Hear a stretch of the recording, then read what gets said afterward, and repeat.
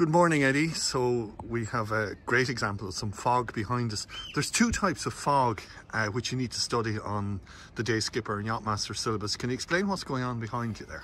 Well, this is your typical winter fog, your land fog, your radiation fog, which has happened here. So there was moisture in the area here, in the harbour area, and during the night the temperatures dropped right down, and that moisture condensed to form this radiation fog, which has come out from the western part of the harbour, spreading eastwards now and northwards up there. So it will clear with the wind and the sun. The sun will burn it off and the wind will blow it away. So it'll be gone by mid-morning everywhere. So that's radiation fog. And this is a winter morning fog. What's the fog that we tend to get in the spring?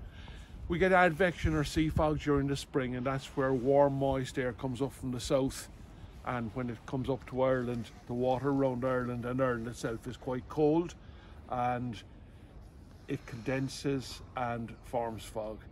So we need a southerly wind coming up, maybe all the way from Africa or right up towards us. Warm moist air gathering more moisture as it comes up, and then gets a bit of a shock when it comes up here and it condenses to form fog.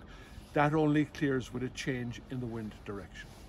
So as a sailor, if I'm planning my trip, the big difference between the two then is this clears and the other one takes a good breeze to get rid of it. It's not the good breeze will get rid of it, it's a change in wind direction.